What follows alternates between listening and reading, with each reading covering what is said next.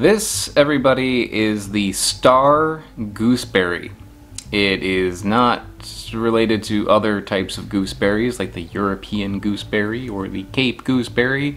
This is in the genus Phyllanthus. I believe it's Phyllanthus acidus, something like that.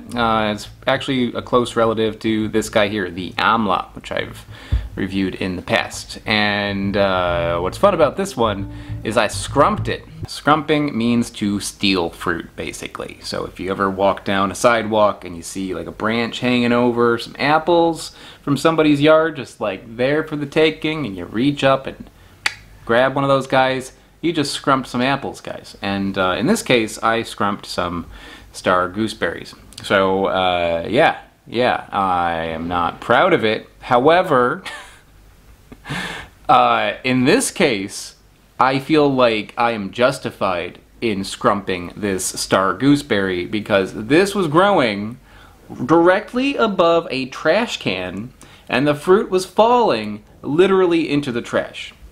It was not like just like figuratively being wasted, it was literally falling into a trash can. So I scrumped a couple of fruit from somebody. So yeah, I pretty much just wanted to tell you about scrumping because it's fun to say, but yeah, let's try it.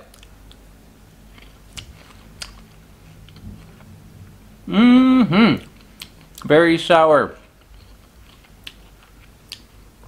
Not bad, but really sour. It tastes like a really tart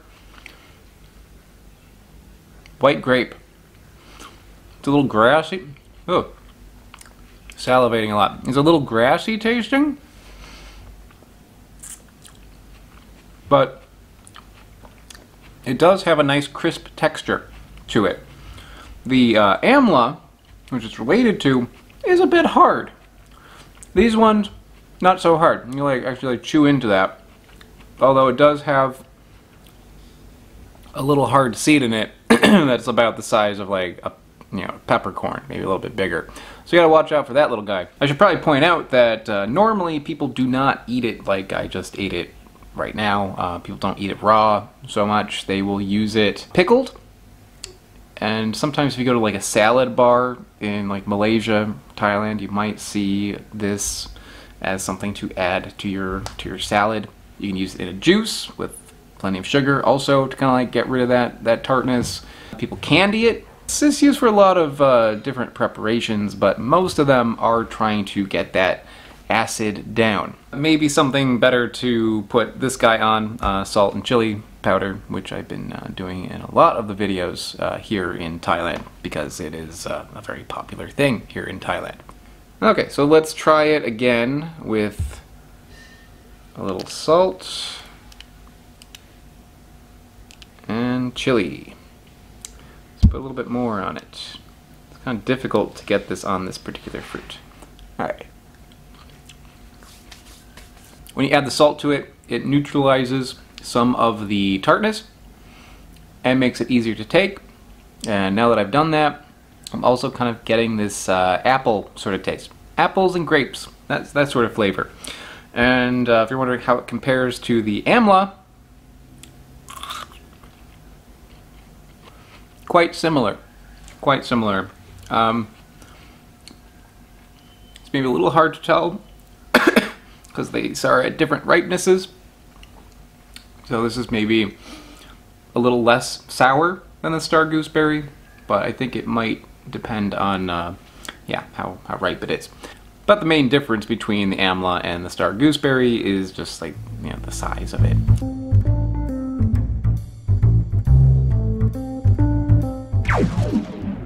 Hello from the future. So I am in New York City right now and I have learned something very interesting about the star gooseberry that I did not know before.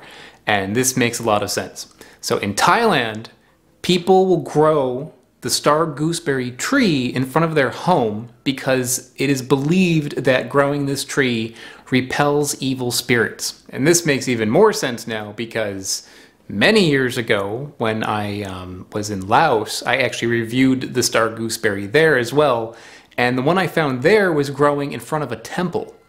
So it seems like this is something that people will maybe not always grow necessarily for the fruit, but they're growing it for the tree that is believed to keep evil spirits away. But apparently they don't keep away scrumpers. And yeah, honestly, looking back at this footage, I feel like I probably shouldn't have done that. I don't condone scrumping, guys. I made an exception because I saw the fruit like literally falling into a trash can. I'm like, all right, this is fair game. I probably should have asked. So to all the young fruit explorers out there, don't follow my example in this video. That was something I probably shouldn't have done. Saying that, I should point out that star gooseberry is not always easy to find. You know, if I was able to find this at a market, I would have reviewed it from something at the market, but it's hard to find. This is something that very much people just grow in their front yards, apparently. Another way that you might find it, though, is at a store. You know, you might find it jarred at a store, either pickled or candied.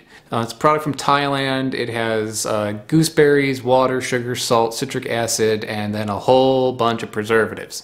That's what's in here. So let's give this a try to see what it's like. And I believe how this is used is people just eat it as it is, out of hand, but also they mix it into salads, like people do with the fresh fruit.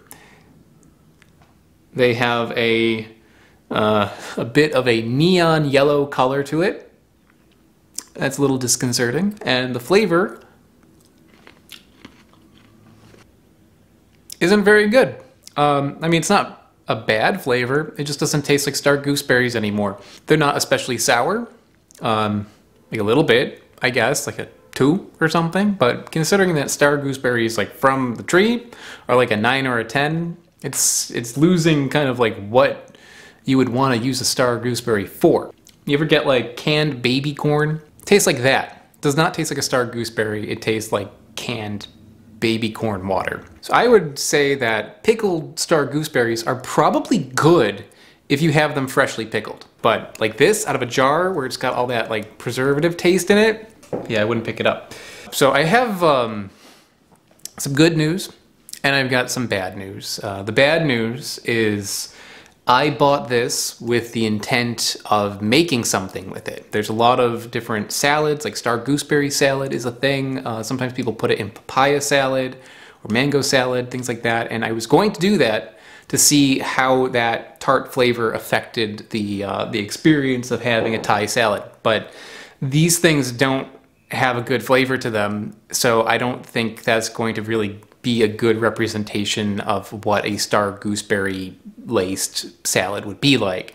So I'm not going to do that. That's the bad news. The good news is that I have more to share with the star gooseberry. So as I said earlier, people will often pickle it and they'll often candy it. So the pickles in this case are not especially good, but the candy is quite good, and I had that not in Thailand, but I had it in Vietnam. A few months after I visited Thailand, I went to Vietnam, and over there I had it, and it was actually a pretty good experience. So I'm going to share that with you now.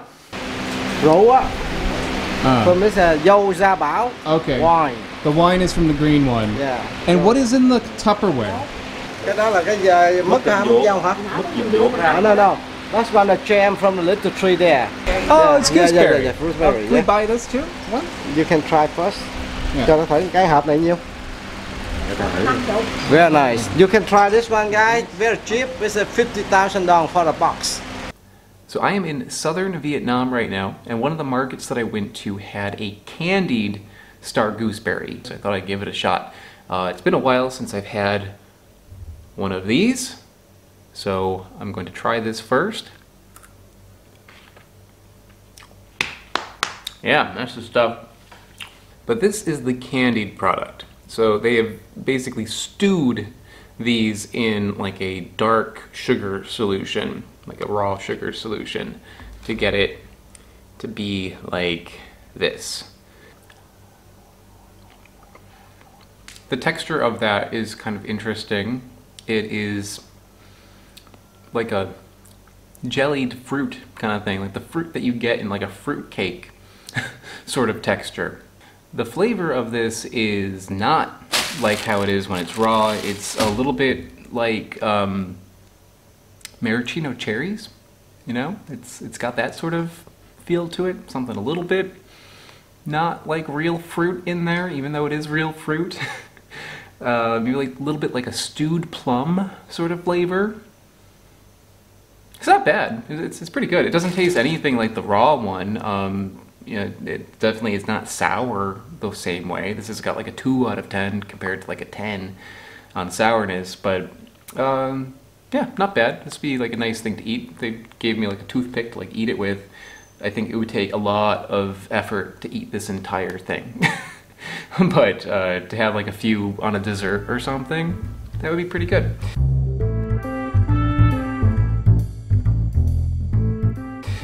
So I think that's about it for the star gooseberry. Star gooseberry is something that I think is really great just because of how it looks.